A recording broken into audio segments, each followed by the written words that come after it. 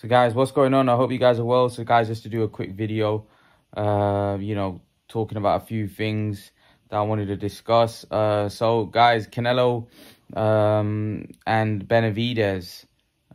So there's been a lot of back and forth. Benavidez is gunning down on Canelo, and there's a lot, I think Benavidez wants that fight, of course.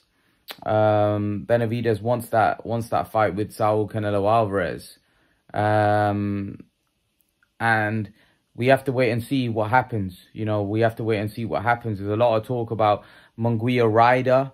But there was a lot of talk about Canelo Munguia as well, potentially for May. But I think the fight that we need to see is Benavidez and Canelo. I think there's a lot of talk. Benavidez saying that, Canelo's scared, this, that, the other. Canelo, I think there's a lot of trash talking going on. Obviously, it's a fight that a lot of people want to see.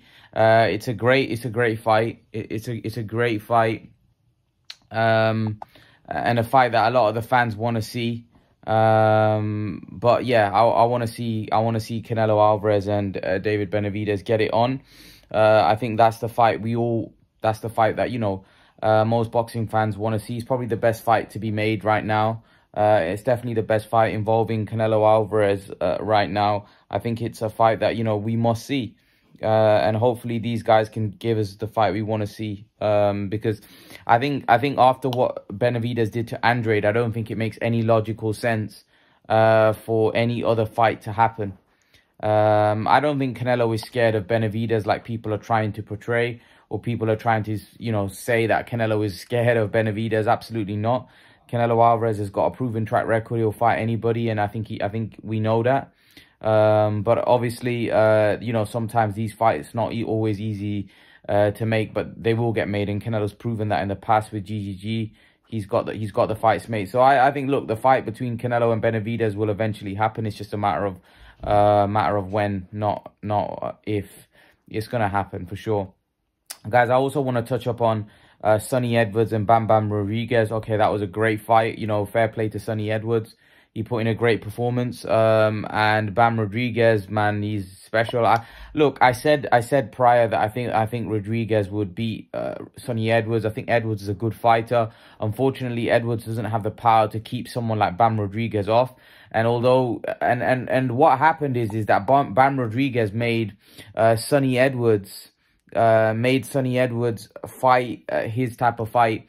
And I thought that might happen because I knew Sonny Edwards wouldn't be able to fight his style against Rodriguez, because Rodriguez is a very educated, very skilled pressure fighter who kind of walks you down. He hits with a lot of power. Unfortunately, when it comes to Edwards, Edwards doesn't really have that power. So when he was trying to fight with Rodriguez, Rodriguez was just walking through those shots, because really, if we are honest, he didn't really have, Edwards didn't really have any kind of punching power to deter Rodriguez, and Rodriguez just walked straight through.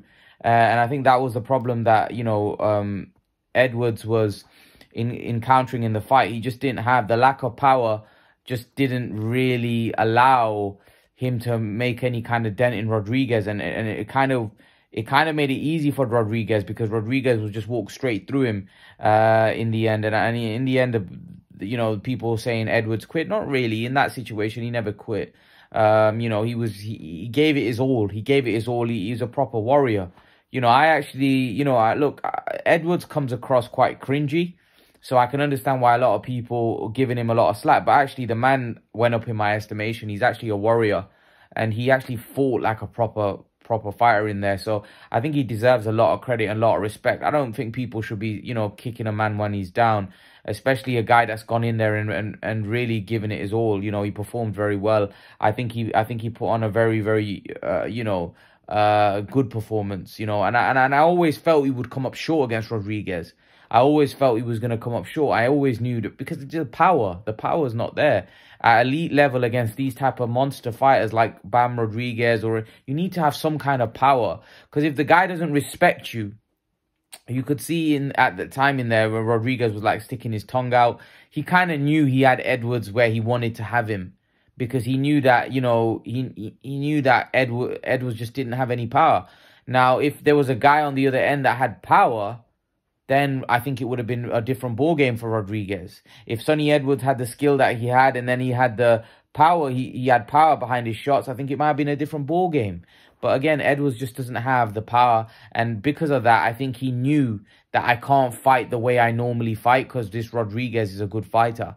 You know, and sometimes you believe the hype because there was a lot of hype around Edwards and people here were saying, oh yeah, Edwards is going to school him. He won't win a round, this, that and the other. But sometimes we believe, and I kind of believed the hype of Edwards. I thought, you know, maybe Edwards could school him. But actually there was a gulf in class. And a lot of the fighters that Sonny Edwards has faced weren't on the level of Bam Rodriguez. And that was the difference in the end, because the level that Edwards has been operating at wasn't Bam Rodriguez. Bam Rodriguez was clearly on a different level, you know, to anyone Edwards was facing. So, you know, we got the impression that Edwards would potentially, you know, go in there and beat Rodriguez. He'd outclass him and win it on points, but he couldn't do that because Rodriguez was special. And I think not just that, and I think Edwards knew his usual style wouldn't work. So Edwards was effectively fighting a style which he knew he probably had to adopt to win this fight, because his usual style of fighting on the back foot wouldn't have worked here. Because it just wouldn't, because I felt like that's why he thought, I need to hurt this guy. But he just couldn't, and he just didn't have the punching power or any kind of... Edwards' punching power is like Malignaggi. He doesn't really have any sting in his punches. And against a solid pressure fighter like Rodriguez, who's a very good boxer as well, I don't really think you're going to stand much of a shot.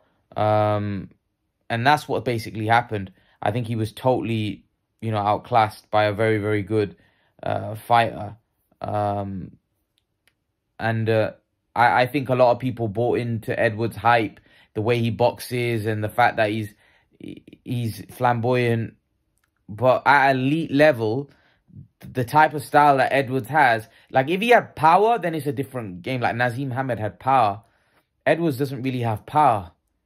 So if you don't have power, the chances of you being successful, you know, and when I mean power, I don't necessarily mean you need power where you hit somebody with a shot and you flatten them completely.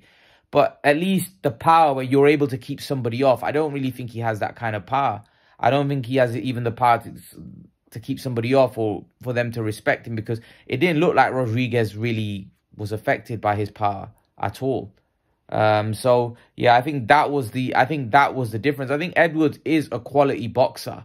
He is a quality boxer because you know what he's done in previous fights. You can't take that away from him. Unfortunately, when you fight someone as special as Rodriguez, you're not going to be able to get away with the way Sonny Edwards fights. At elite level, those guys will expose you more often than not. But like I said, Edwards has got nothing to be ashamed of. I think he put in a great performance. I think he can hold his head up high and say that, you know what, I went in there and I gave it my all, and you know I came up short. And he kind of said that, and he was very gracious in defeat. Well, look, I know he talks a lot of crap, but I mean he did that to sell the fight. But you know the way he acted after, it shows he's a proper guy, and he fought like a proper boxer in there. You know what I mean? He fought with his heart, you know, and he went out on his shield, man. I know people say he quit or whatever. Nah, he didn't quit for me. He went out on his shield. You know, I don't think at that point it was any point of just sending him out there to take a beating, because that's what was happening. As the rounds were going on, Bam Rodriguez was getting more aggressive. He was getting more hurt. The punches were getting more spiteful, and Edwards was getting hurt more and more. It was a matter of time before he would have flattened him, and I think the corner kind of sensed it, and I think the corner pulled him out at the right time. I think that there's too many barbaric boxing fans out there that want to see people get hurt. You know, this is a sport at the end of the day. It's not there for people to get hurt. And Edwards was on the verge of really getting hurt. You know, he was already badly beaten up. You could see his face had been, like, you know, he had been, you know, his eye was swollen. You know, they say he had orbital damage, a broken orbital. So, yeah, I mean, it would have been stupid to carry on, especially when you're fighting a very, very skilled puncher, pressure fighter like Rodriguez. Yeah, it was just that would have ended very badly. So I rather see Edwards, who's a very talented fighter, very good fighter, fight on and fight another day, and who knows, he might win another world title. But you know, I think some of the fans can sometimes be ridiculous and harsh. But yeah, I think Edwards performed very well, but Rodriguez is a special fighter. Leave your thoughts, guys. Let me know what you think, and I'll see you guys in the next video. Peace.